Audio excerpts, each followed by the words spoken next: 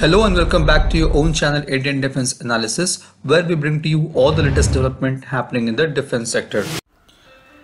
Yesterday we had made a detailed video on aew&c Mark-2, that is Airborne Early Warning and Control System, and talked a little bit about aew&c Mark-1A.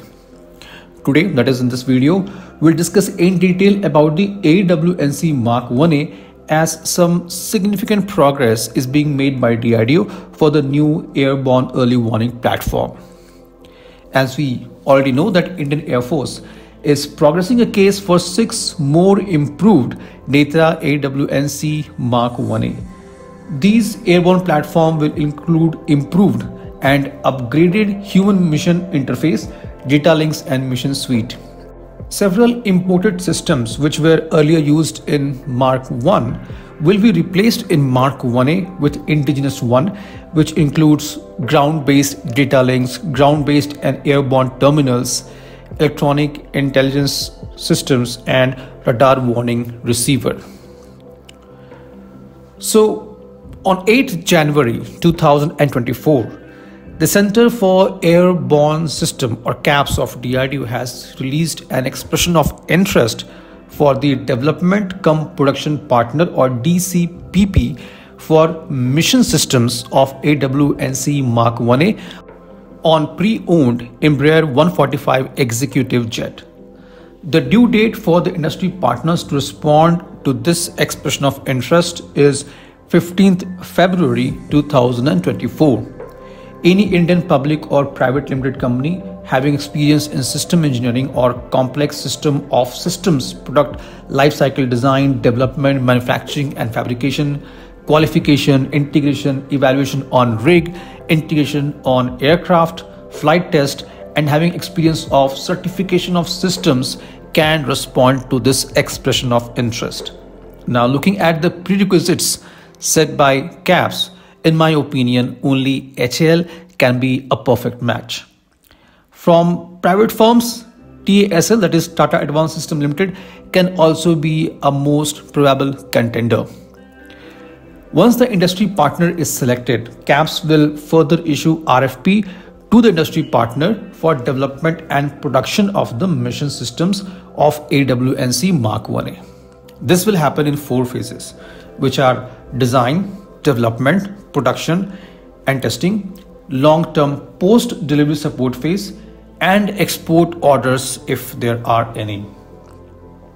Now, since we're talking about mission system, let's try to understand what are all the mission systems of aew&c Mark-1A. The mission system comprises of an airborne segment and a ground segment. So if we talk about the main systems of airborne segments, it includes AESA-based primary radar, PESA-based secondary surveillance radar, mission communication system with software-defined radio, communication support measures, electronic support measures, radar warning receiver, missile approach warning system, counter measures dispensing system, LOS, and SATCOM data links. Talking about the various systems of ground segment, it includes ground exploitation station, mission planning and analysis station, operator training station, automated test equipment, MSC and DHDS lab. So the proposed mission system will be integrated on the pre-owned Embraer 145 aircraft procured and modified by the OEM and delivered to CAPS. Further, the aircraft will be modified into mission aircraft by CAPS of DRDO along with participating DRDO labs with support from DCPP, followed by induction into user, which is going to be Indian Air Force. CAPS will be transferring the technology to a selected production partner or DCPP for development of the mission systems. The mission systems are to be developed for 6 aew&c Mark-1A. CAPS will be responsible for integration of systems into the first 2 aew&c with DCPP in support role. From 3rd, 4th, 5th and 6th system onwards, DCPP will lead the system integration and CAPS will be in the support role.